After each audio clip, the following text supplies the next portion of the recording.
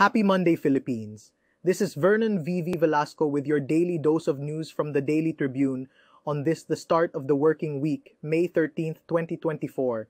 For our headliner, the government can't seize control of Cavitex before the concession period ends, according to various sources interviewed by Daily Tribune.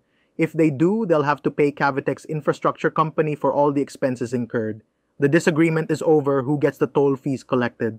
In business, Emrit, a real estate investment trust company, is acquiring 6 new office properties worth 13.15 billion pesos. This will increase their portfolio by 48% and move them closer to their 500,000 square meter target by the end of the year.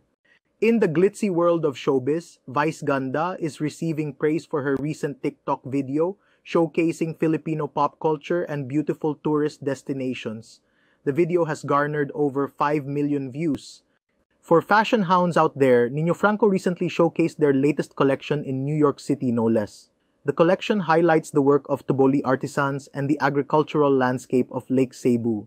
In sports, Rain or Shine forced a do-or-die game against TNT in the PBA Philippine Cup after a 121-113 win.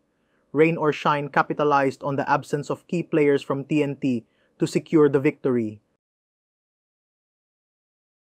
That's it for today. For more news and updates, visit the Daily Tribune website at tribune.net.ph or follow us on social media.